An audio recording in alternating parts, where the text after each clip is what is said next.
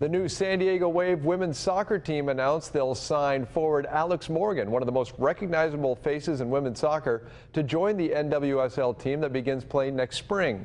The 32-year-old played with the Orlando Pride since 2017, but she grew up in San Dimas in LA County, and in a statement said, quote, "I am coming home to partner with this ambitious new club and to push the league forward for generations of soccer players to come."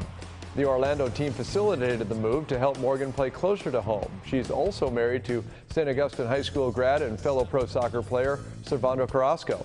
The move won't become official until after the NWSL expansion draft on Thursday, but Morgan will join fellow women's national team player Abby Dahlkemper, who recently visited our Fox 5 studio.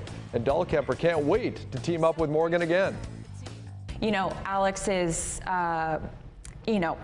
an amazing soccer player, but she stands for something so much greater, and I think she's just such an inspiration to, girls and boys alike, even adults, She's just an incredible soccer player in person, and she's from the Southern California area, and it would just be incredible for her to play in front of, kind of have this homecoming and play in front of her home fans, basically. So it would be great.